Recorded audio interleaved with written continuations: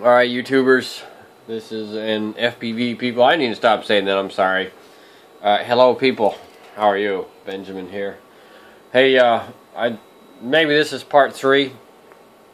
I don't know, anyway, let's get right to it. So, I'm continuing my adventures of building an antenna for 1.2 gigahertz.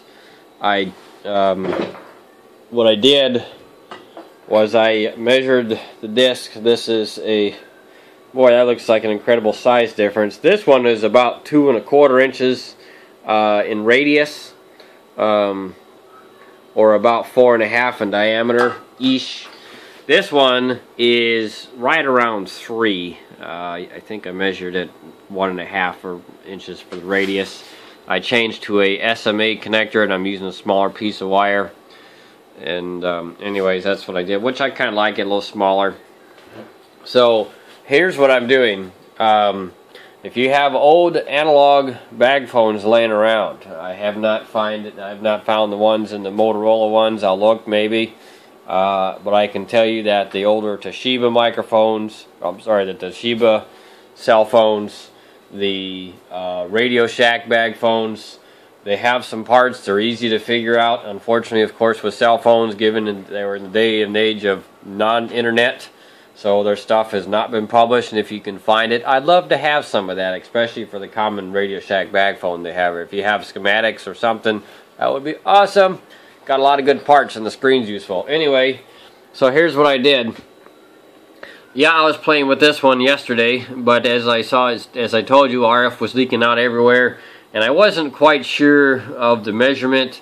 I knew this 1N82A microwave detector mixer diode was fine, but like I said, it was just sticking in there and it was loose and things, and it just wasn't very good. And I think there was actually too much coupling. It only had -10 dB, so that might have been throwing off some issues. So here's the Radio Shack bag phone. This is the coupler from here. This is the coupler circuit. Let's see if this trick works. Oh, yes it does.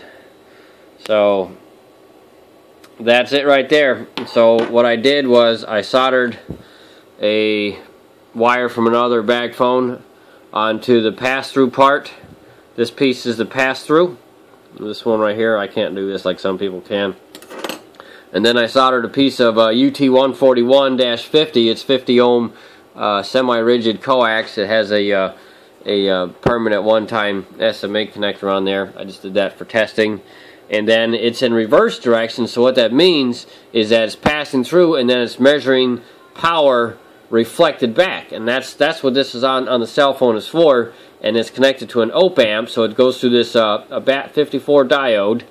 And the output of this diode goes into an op-amp, so that way it'll regulate or scale back the power to the amplifier in the event there's a high SWR. Now, yeah, that's right. Oops. So there's some other phones you can see, and I'll show you some other examples of what they may look like. They may not always be straight or look just like that, but they're going to be round about the same configuration when you find them. See. So this one is from a much older cell phone, probably in the late 90s, if not, yeah, late 90s. Matter of fact, there was a date on some of these. Oh, 1989. So there you have it. Anyway, this one here, where the module, this is where this connected right from the duplexer, which was a big burly thing, but on this one the RF from the PA comes here. It goes through just a little coupling capacitor, little tuning network here, and then here's the main strip, and then this is the coupling strip right here, and then here's the resistor to ground. Let's see if I can't get that light out of the way. There's the resistor. And then this right here is where it feeds into its diode. This one actually has a whole bunch. I don't know what these are for, but like I said, this is it's an older one. But this one's kind of neat because of this little thing right here. This is called a pill. It's an MMIC. It's a receiver preamp. So you can actually take that off, or you can be smart and just cut out the circuit and use it as is, and all you gotta do is just supply, I think it was 8 volts was the main board. Let me show you some other ones, give you some other different examples. Here's one from, I think this was from an NEC cell phone. Yeah, I know, a much older one. I don't know what year this one is, but definitely old. The filters on top aren't any good, but here's a TNC connector, you can use that. And there it is right there, same setup, just like that. See, the thicker strip line is the feed, and then the smaller, skinnier one, which doesn't necessarily, which is also 50, whatever. Anyways, that's also a feedback circuit. And one more I'll show you, which is a little bit harder to find, was this one right here.